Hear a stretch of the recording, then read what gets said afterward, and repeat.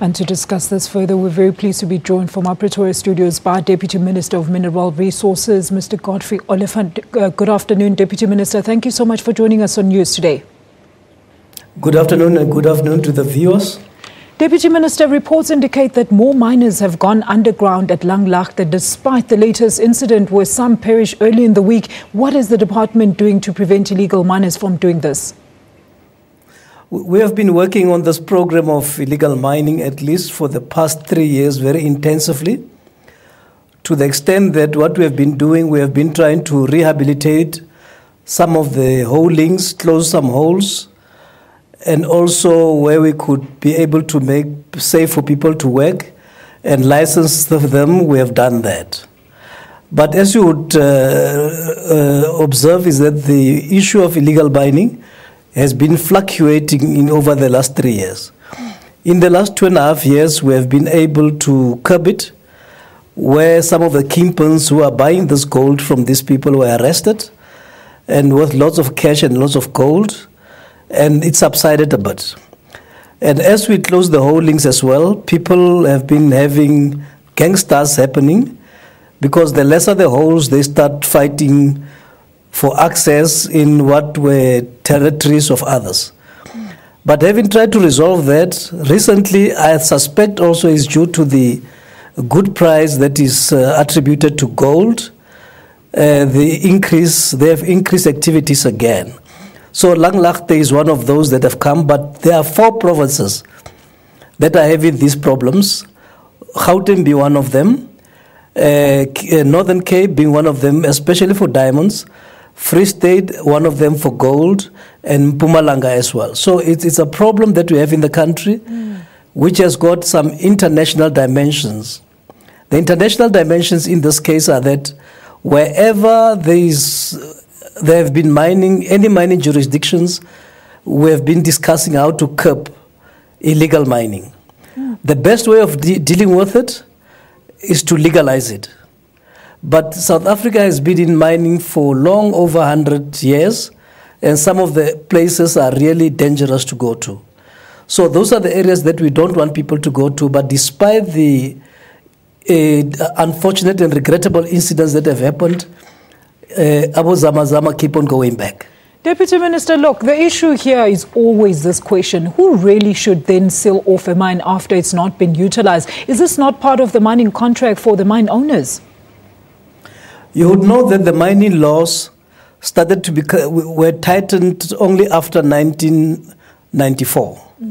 The law that we're talking about that made things better started getting implemented in 2004, which is the new law that governs mining. But before that, for the past 100 years plus, there's been some irresponsible mining taking place in the country. That's why today we have over 6,000 derelict and ownerless mines, where you can't trace who the owner was because it's been changing hands over many years. This has become the liability of the state.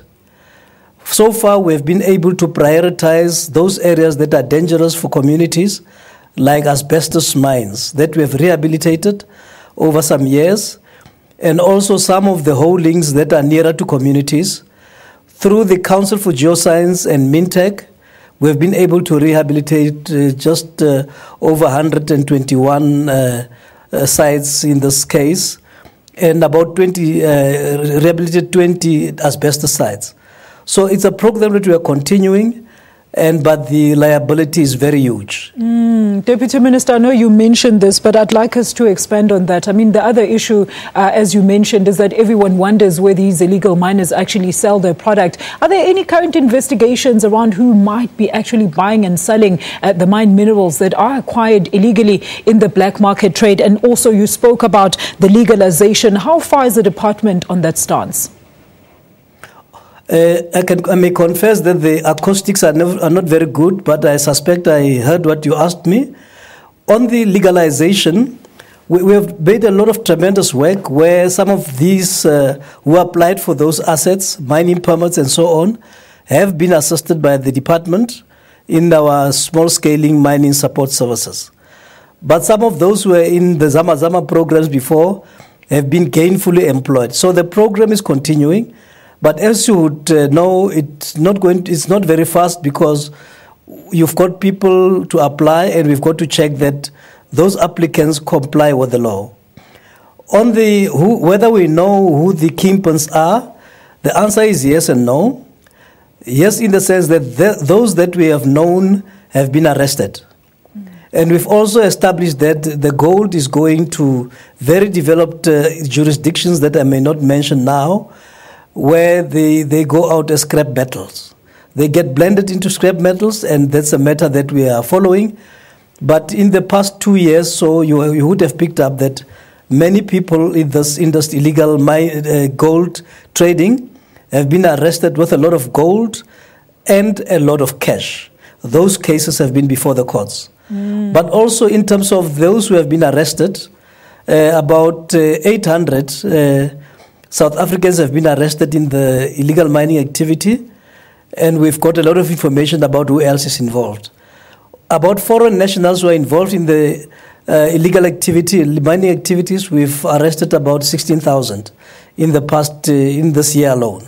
So we're involved because we're working together with the police, with the other departments in Gauteng, but also with other state agencies. So we've been very robust in it, but I can tell you it gets better now, but flares up again later.